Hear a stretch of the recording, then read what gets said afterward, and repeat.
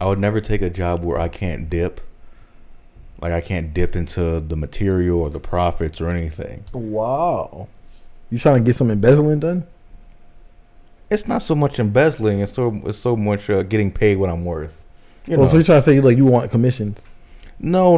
If there's a commission, I'm gonna need interest on the commission, and I will find a way to dip in some company funds to get my extra. That's called embezzlement.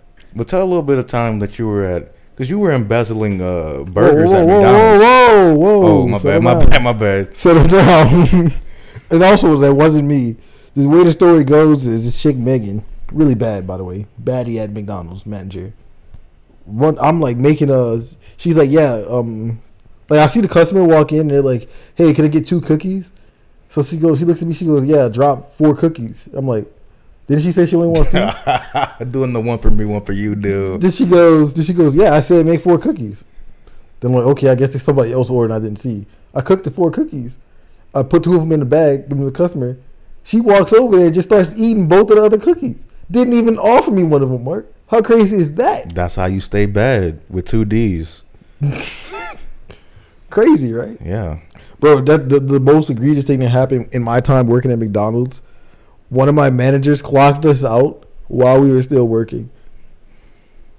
Yeah, that is grounds for a shooting. Not killing anyone, but just a couple warning shots. That's grounds for airing this bitch out. You know what I'm saying? Why? Okay.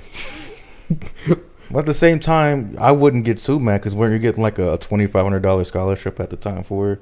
At McDonald's, no, I got that scholarship for acting.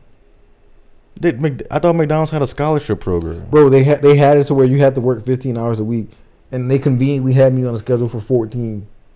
You get me? That's why I quit. When I found out that they were doing that, I quit. Wow. Because you had to work, I think 3 months consecutively, at least 15 hours, and then you gotta like do a bunch of paperwork with corporate, and they'll give you your little thanks for working at McDonald's stipend, and then you can quit.